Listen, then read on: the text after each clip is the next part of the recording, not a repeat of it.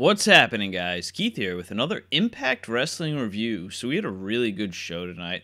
I thought from top to bottom it was just really overall solid. I mean, a few things here and there that I didn't really particularly care for, but overall, just they're really moving in the right direction with a lot of things. So we open the show up with Matt Sydal and Austin Aries meeting face-to-face outside the arena. Matt Sydal talks about wanting to be world champion, and then brings up option C, that Austin Aries put up his X Division championship in order to get a shot at the world title. Aries then notices that he's got the grand championship. Well, I should say Josh Matthews is wearing the grand championship. He says, you know what? There is one title that I haven't held. And Matthews is like, no, that's my championship. So Sydal's like, you know what? That's fine. So we have our main event for the evening of Matt Sydal versus Austin Aries, title versus title, winner take all. So we go into the Impact Zone with our first match of the night, which is a fatal four-way between Petey Williams, Suicide, Rohit Raju, versus Taiji Ishimori. So this was a good match. Great way to open the show. Fast-paced, good back and forth, couple of good spots. Rohit hits a suicide dive onto Petey Williams and Suicide on the outside, and then Ishimori hits the golden moonsault. We got a couple of different, multi-man moves. I think somebody hit an atomic drop, and instead of using the knee, they used the other person's back. We had a bunch of near falls. Ishimori hit the 450 on Raju, but was broken up by Suicide. Suicide, Ishimori, and Petey battled back and forth for a bit, and eventually Petey hit the Canadian Destroyer on Suicide for the win. After the match, Petey Williams challenges Matt Sydal at Redemption, cashing in his Feaster-hired briefcase for a shot at the X Division Championship. So that is our second match for Redemption that is scheduled. So we go backstage, and Mackenzie is interviewing Eli Drake about winning the tag team title briefcase. Eli says that he is one of the best in the company, and he should be going after the top title, not the tag team titles. He said that he doesn't have a partner, and he doesn't want one. You think I want some cross-eyed half-twit as a partner, he said. And then at this point, he's just kind of like, you know what? I have an idea. And then he leaves. So we go back to one of those green screen shots of Josh Matthews and Sanjay. They're basically hyping WrestleCon and then run down what's going to happen throughout the rest of the show. And then we get a clip of Eddie Edwards saying that he is in Ohio and he's coming for Callahan, the Chris brothers. So we head to ringside, and Amber Nova is already in the ring. Braxton Sutter comes out, stands on the stage, and introduces Su Yung. Su Yung comes out. Great theme music. Great entrance, loved every part of it. But as she's coming down, you just take a look to the left, and Braxton Sutter is standing there, and it's like, that kind of ruined her whole, debut and entrance. Lights should have been dimmed, give it one of those Rosemary entrances. But whatever. So as she's coming down to the ring, we get a replay of last week where she attacked Allie in her debut, and at this point, apparently she starts attacking Amber Nova, so they get rid of that. We go to the ring. She hits her with a couple moves, then hits the panic switch, and that was that. Just a squash match for her first showing. I hope we get a little bit of a backstory, at least, on Su Yung. It seems like they're going to go with Su Yung versus Allie at Redemption. I mean, I have no idea if that's the case, but that's just the way it seemed to progress throughout the night. Like I said, I'd be interested in seeing her knowing about her backstory and, the reason for her doing it, if Braxton Sutter hired her to do it or whatever it is. But, let's build up a story here. So we go backstage, and Mackenzie is interviewing Johnny Impact. She asks him about wanting to win the world title, and he says, you know what, it's tough because everyone has the same goal. And at this point, Jimmy Jacob comes up and goes, how do you know what my goals are? He says, Johnny, you live in this beautiful bubble, but a monster is about to pop it. Impact wants to know what Jacob wants, and then Jacob's just like, you'll find out soon. So I don't know if this is going to lead to Johnny Impact versus Congo Kong, But that would be interesting. I don't know how I feel about that.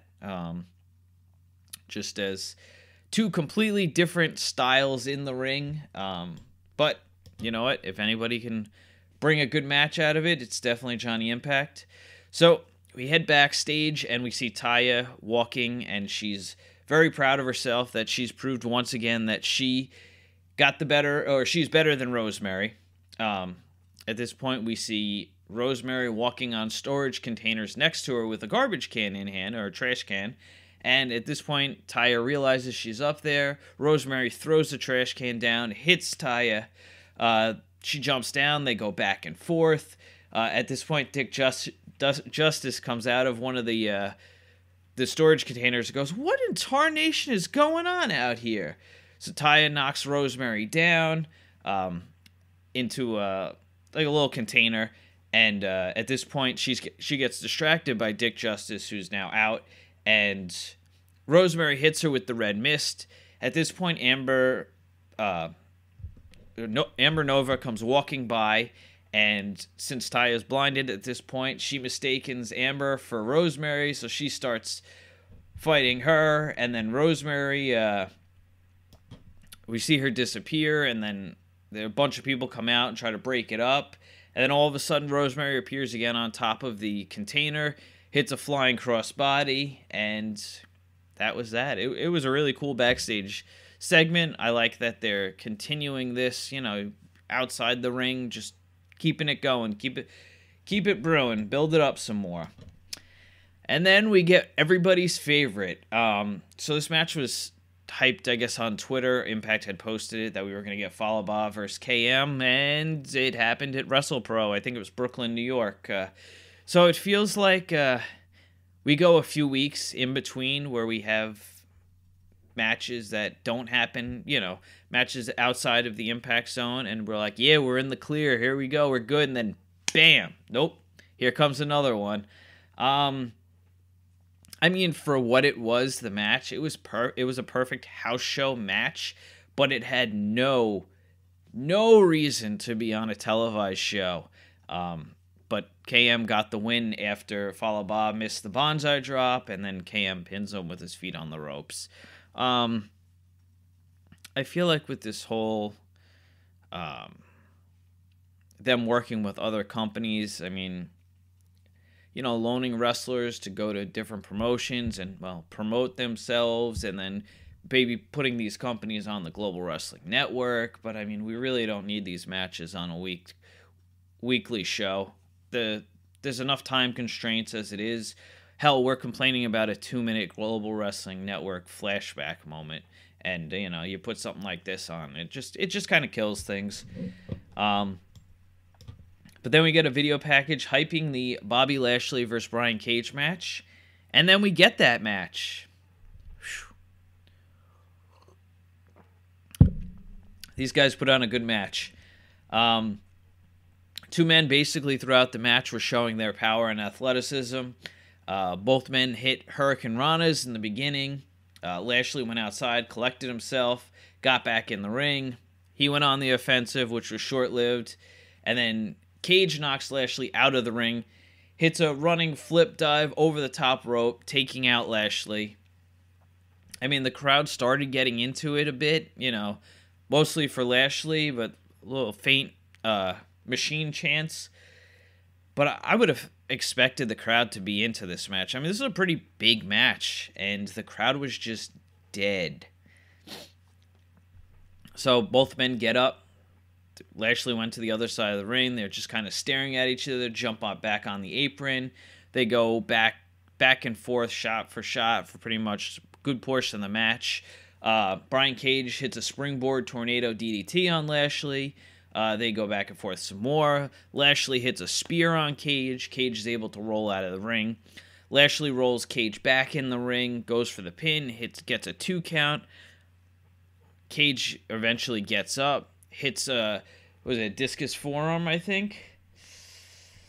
Discus lariat, and pins Lashley, and that was that. It was a little bit of an abrupt ending. I didn't expect it to end like this. But hey, they put on a good match. It was a great match for TV. I mean, had they could have built this match up to be a pay-per-view match had, things not happen. The crowd really did take a good amount out of this match. But it definitely showed what Brian Cage is capable, at least to people that are not familiar with his work.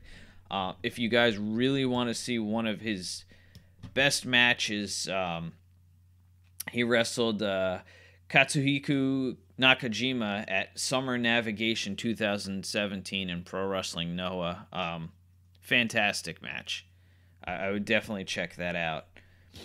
So we go backstage, and Allie asks Gail for some advice about her recent situation with Braxton Sutter and now Su Yung.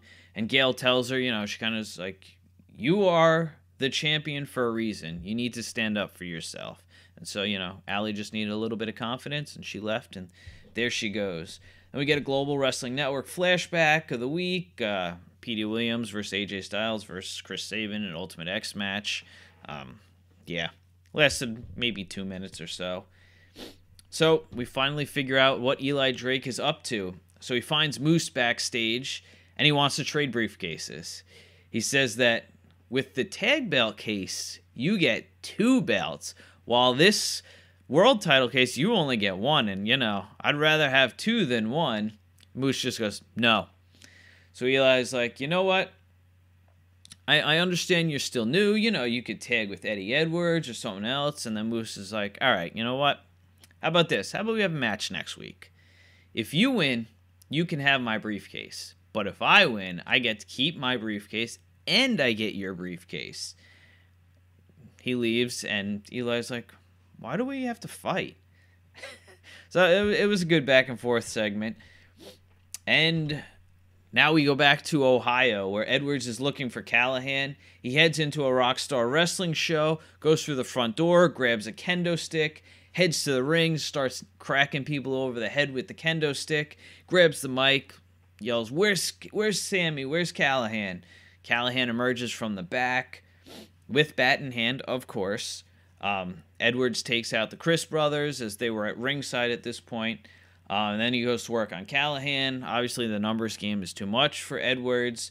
Chris brothers hold him back. Callahan had the bat. Edwards spits in his face, hits him with a low blow. Edwards fights him off for a bit. Chris brothers grab him back again. Callahan hits him in the face with the butt of the bat. And then the Chris brothers hit the spike tombstone. And the 3 of them stand victorious in the ring. So, just adding more to the feud. I love the back and forth stuff. Great stuff. And then Sammy cuts a promo afterwards saying that, Edwards thought he could come to Ohio and try to run OVE down. Well, OVE is coming after him and everything he holds dear because it's Ohio versus everything. Everything. And that brings us to the main event with Matt Sydal versus Austin Aries, title for title. Great match. Austin Aries chants from the crowd at the beginning. There were times where they were preoccupied with Josh Matthews at ringside. We get a look in backstage, and Alberto El Patron is watching the television from a normal angle. He isn't, standing sideways or at a weird angle watching the TV, which Impact's Twitter made a point to say that, which was hilarious.